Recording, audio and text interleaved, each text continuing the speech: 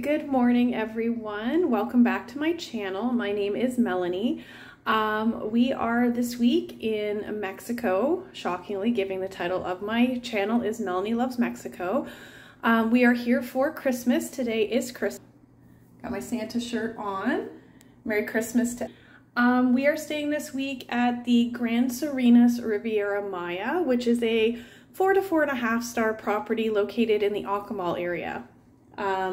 We have been here since December 18th. Today, as I just said, is the 25th. So I'll just do a little room tour for you and kind of give you a few little details of the resort as we go through. So we're just coming in by the front door here. We have a closet area, iron and ironing board. There's a luggage case in here, which we didn't use. Lots of hangers. Safe, more storage. Coming into the washroom here, it is quite large. Everything in here works really well. Hello again. They give you lots of towels. There's a huge tub, which we have not used. Toilet area, nice rain head shower. They don't provide, all they provide is shampoo and shower gel. There's no body lotion, there's no conditioner. That seems to be a thing that's pretty common in resorts, and I hate it because we try to do carry-on and having to add that extra stuff in there. I have a lot of hair, so I definitely need conditioner for sure. But yeah, everything's worked fine. Full-length mirror. Coming in through here, we have the mini fridge. One weird thing about the mini fridge, it is restocked daily. It hasn't been restocked yet today. You can see I have my little tip money in there. They don't give you, at our first day, they gave us 3 normal kind of little sizes of water, bottles of water. That was it. After that, they bring you, sorry, I'll come back in here, this giant jug of water.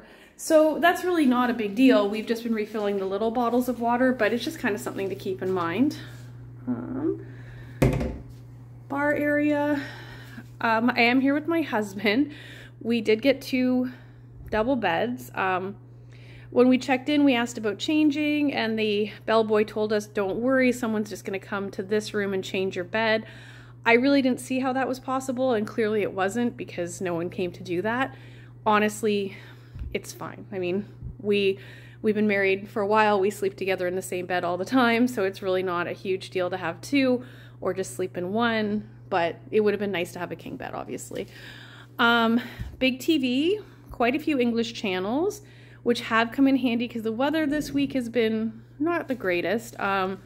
We had the beginning of the week was amazing weather. Now it's kind of cloudy and rainy and a little chilly. Same weather as everywhere in North America, it seems. The room is cleaned daily. It was just cleaned. It is a bit of a mess in here. I apologize because we're leaving tomorrow, so I'm kind of trying to get organized here. Cute little towel art. Very big room, very spacious. We have this huge like couch area over here. So if you have kids, you're traveling with 3 people in a room, this room could accommodate a lot of people. Little desk area, which is cute. Sitting area. And the balcony, I will go out here and show you, but it is not a nice day as far as looking at the view. It's a little cloudy, as I said, not raining right now. That is one of the pools here. So we have a really great location, super close to the pool, a bit far from the beach. It is a really, really big property. So just overall my thoughts on the property. We chose this resort. We actually brought my mother-in-law on her first trip to turn this around. So we needed to find something that she could get a single room and the price wasn't completely out of range. If you've watched any of my other videos, you know that my husband and I usually pick something that's adults only or that has an adults only component to it. This resort doesn't have that, and there are definitely a lot of children here.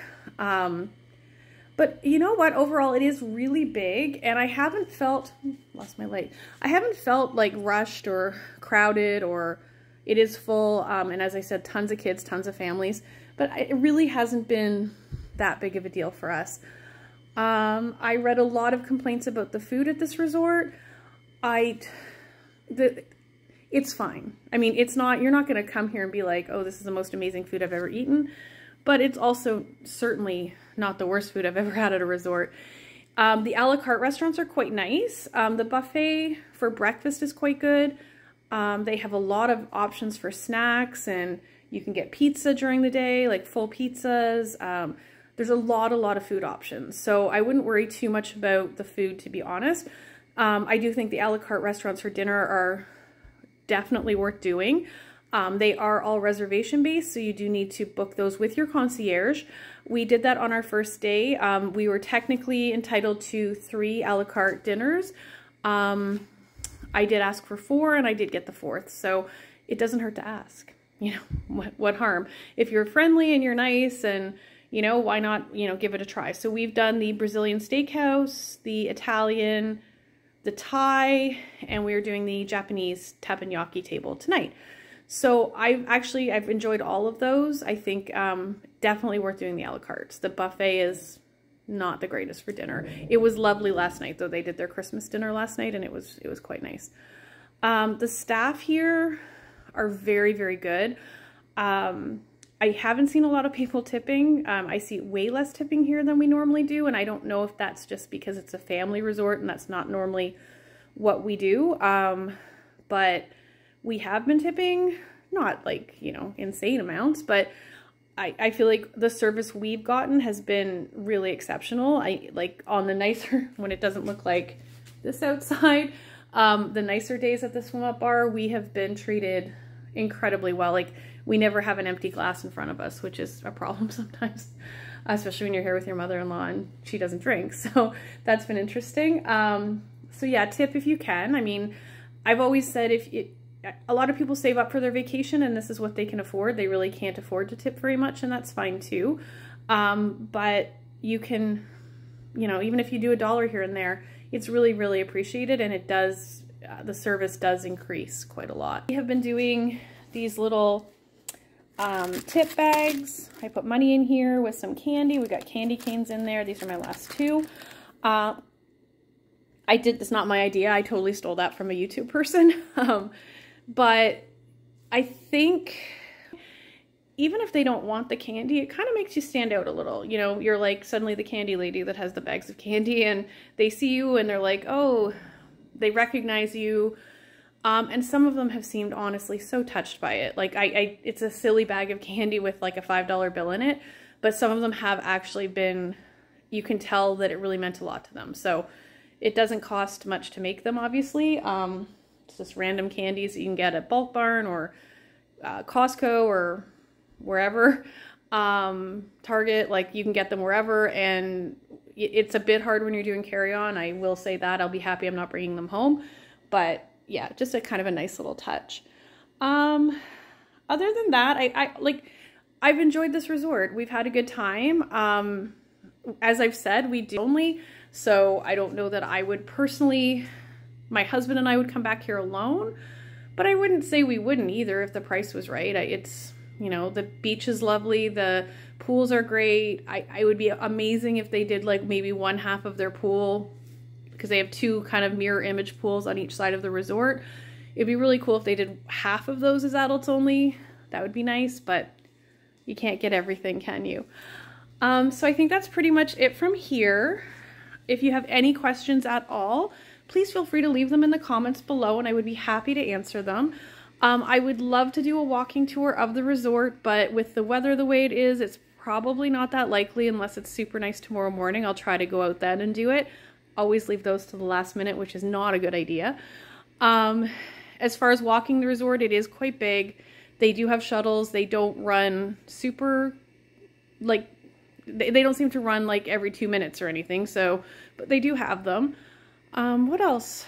Oh, the spa is amazing. Do the spa. If you are here as a adult couple or a girls trip, the spa is definitely worth doing. But yeah, I think that's it for me from here. Christmas to everyone. Santa. And my next trip, we are actually going to Nashville in January. I don't think I'm probably going to do videos of that just because city trips are harder to do. And then I'm going to Cuba in February. So a departure for Melanie Loves Mexico. Melanie is going to Cuba, which I have been to before, but it predates my YouTube channel. My hair is a disaster.